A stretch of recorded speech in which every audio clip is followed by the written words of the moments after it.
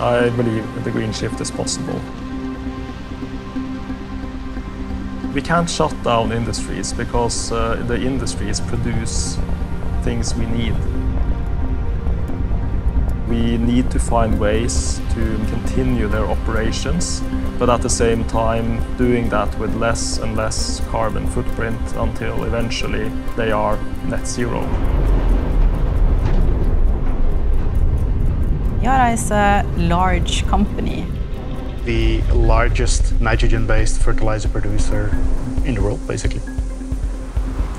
There's 17,000 people working in Yara. We are present in all continents. With a turnover of $12 billion US. We are a lot of people on this earth. People need to eat, but we strive to do that in the most sustainable way possible. We got in touch with ENERGYNEST in 2017 to investigate technology to see if there was potential there. ENERGYNEST is a company that has developed a thermal battery. And a thermal battery is like a thermos. We fill it up with heat, we store it, and then we can release that heat again later. The thermal battery is directly connected to the steam network. During charge, high-pressure steam enters the battery at the top and gradually condenses as it flows downwards, heating up the modules. The condensate exits at the bottom and is stored in the pressure vessel. At the same time, the temperature and pressure in the system increases, and the battery is fully charged when the vessel is full of condensate. During discharge, the flow direction is reversed. Condensate from the vessel flows in at the bottom and gradually evaporates as it flows upwards, cooling down the modules. At the same time, steam is also produced in the vessel through flashing. Both steam lines merge above the vessel, and the battery control system ensures on-demand supply of dry steam back to the steam network.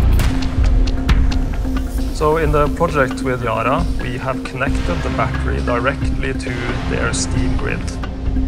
It's absolutely scalable. It's a modular technology, and it can be scaled up to any size. A thermal battery can be one important solution to help decarbonize that industry. It can use energy which is otherwise wasted, basically surplus energy in the form of steam, or even electricity which otherwise would be curtailed. And it can store that energy and discharge it at a later point in time when it actually has a value. Then it would displace energy produced from fossil fuels. We will save about 12 gigawatt hours per year of electricity import. We will be able to store 4 megawatt hours of thermal energy, and our indirect CO2 emissions will reduce with about 6 kilotons per year. We are technology-based. Technology is what we do. And this is a technology that we believe will work. The green shift is possible.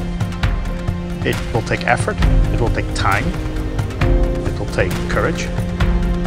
You cannot just sit back and relax and do nothing. I mean, that's no option.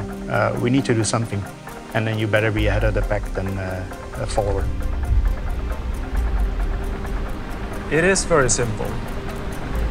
And simplicity means essentially that things cost less. And what we really need to make the green shift happen quicker is to bring down the cost of renewable energy and sustainable energy. That is key in order to replace fossil fuels.